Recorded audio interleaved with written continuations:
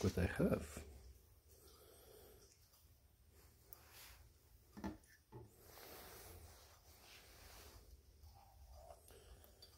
It's a tiny little thing.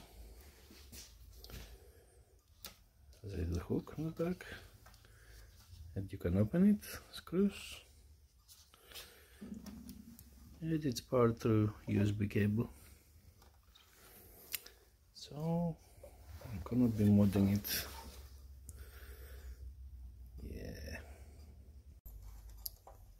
Okay, after I remove the screws, I can see the power coming from the base, from the USB, plus the one cable for the button. Has a little button, and it has a little circuit there which I'm gonna override, so I can switch on the red, yellow, green lights from the AMC. Okay, let's see. So this is the circuit. I can see the MOSFETs to drive the LEDs, so I can hook up my signals on the gates and just give them some power instead of using the chip for the control.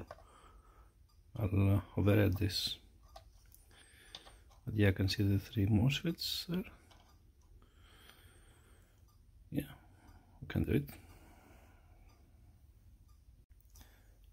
So the plan is simple. I'm gonna cut the power to the IC by cutting at the trace here, so this won't get power, and then I can use this input to wire directly wires here, and here, and here.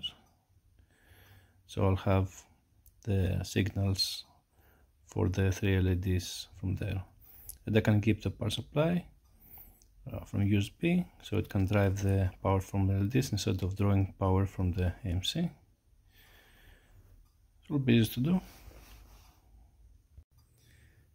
Okay, so I cut here the power supply to the IC and added a few more resistors to wire my signals to the gates of the MOSFETs for the LEDs. So I just put some 470 ahead. It won't really matter, just enough.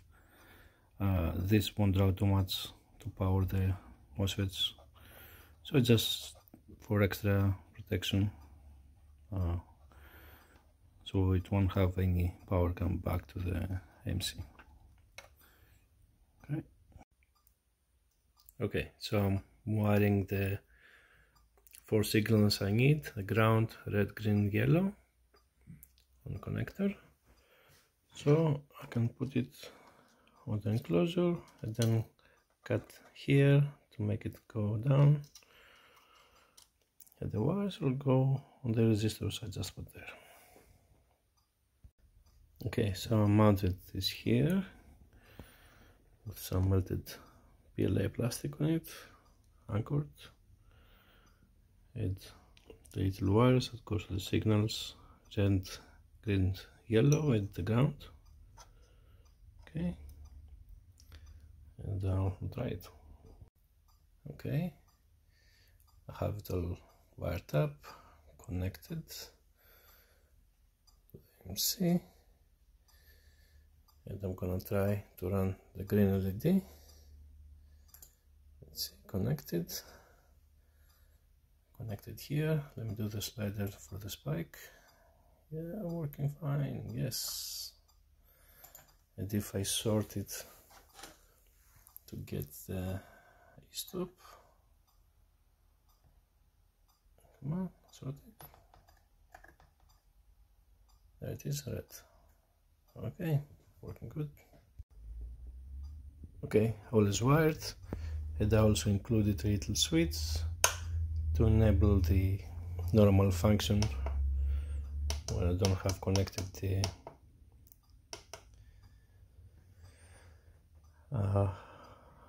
e-stop, lights, whatever. Okay, let's put it all together. Okay, so have everything wired and connected. I'll explain a little bit. So have the normal cable RJ45 going to RJ45 splitter, which actually copies the signals identical to two wires. So I can have my normal e-stop connected, and the other side goes to the little traffic light we have here. It gets power from the little power supply that comes with it, from a USB. So no power comes from the AMC, only the signals. It activates LEDs on its own. So I'm gonna just put it somewhere so I can see it better. I'm gonna start manual test here. So you can see this is connecting. So I have the normal, when I move it I get the spike, right? And you can see the same here, when I get the spike, it switches the same.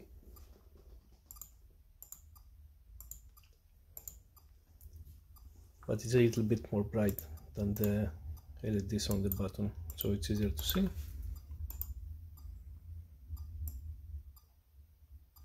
Okay, and if I hit the e-stop, red. Okay, let me release it.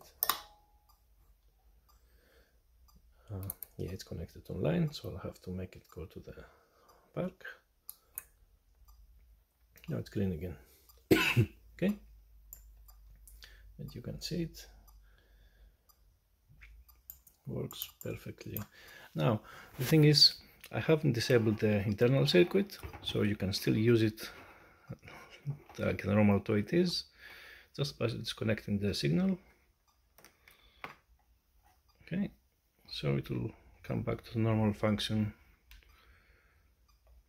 that it has, just to blink the LEDs, or it has some other functions to just to have on.